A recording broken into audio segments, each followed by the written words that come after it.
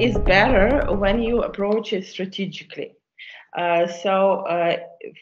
First, when you've made a film, during the first year after you finish the film, it's better to first do the festivals of class A, like those who require world premiere to be on their festival, because once you've premiered, those festivals are not going to be interested in your film anymore, because they cannot have the world premiere status of your film.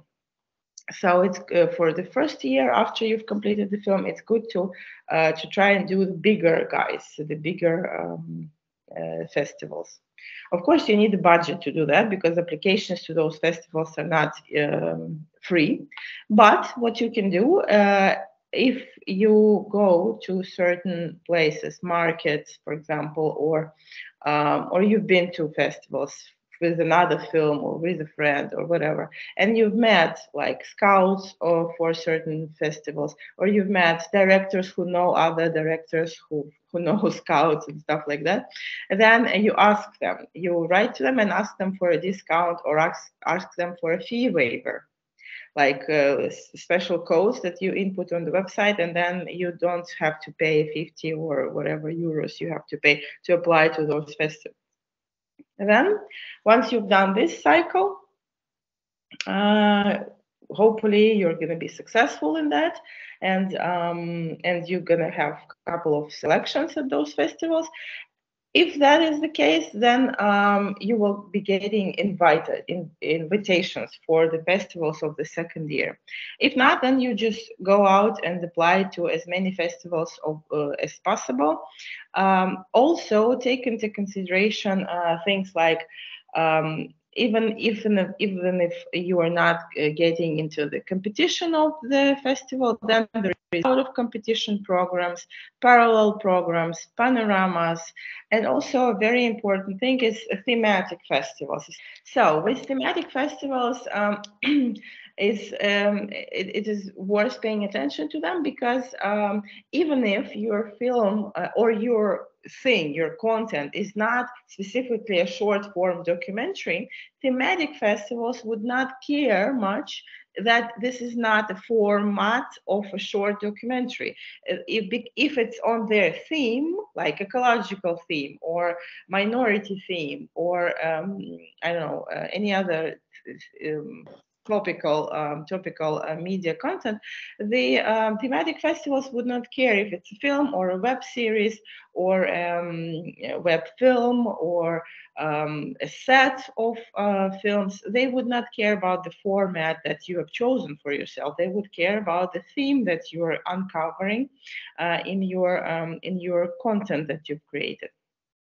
So please pay attention, and these are usually very great. And on those thematic festivals, the audience is usually quite generous and grateful and welcoming and open to discussion. And so on those thematic festivals, you'll meet a lot of like-minded people. So depending on the type of film, the type of content that you have, and depending on how your first year of distribution went, you might want to take different strategies as to film festivals.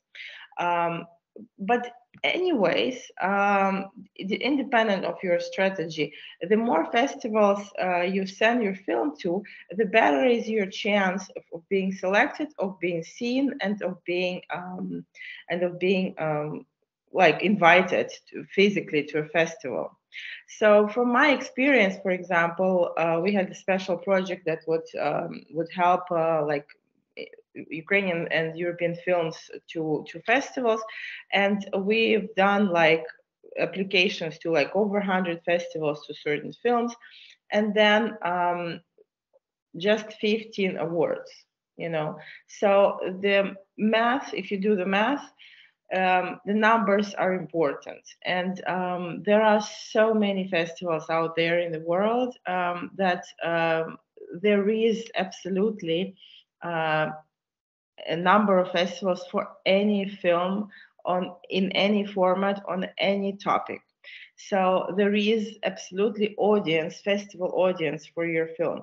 Please, please do not put it on YouTube only.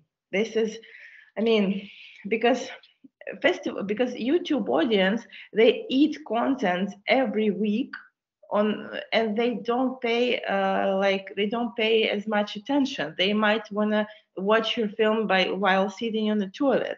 Is that what you want for the content that you've spent like number of months or even a year developing and making and shooting? No, I mean, think about it. And festival audiences, people who first of all, the people who select the films, they might be able, even if they reject you, they might be able to. Because first of all, they might reject you for a variety of reasons.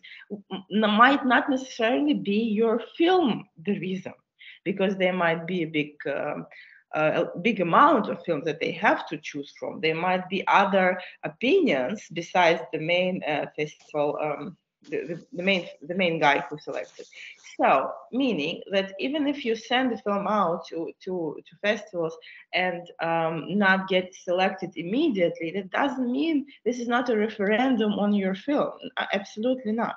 That's why you have to, send it out to as many people as possible, and see about their opinions. And some guys who select films, they can give you feedback, and or maybe advise you certain other festivals and people who may be useful for you and for your film. So and this circle of people who work in festivals and on certain, they are film lovers. They would definitely appreciate your work much more than guys and girls that watch YouTube.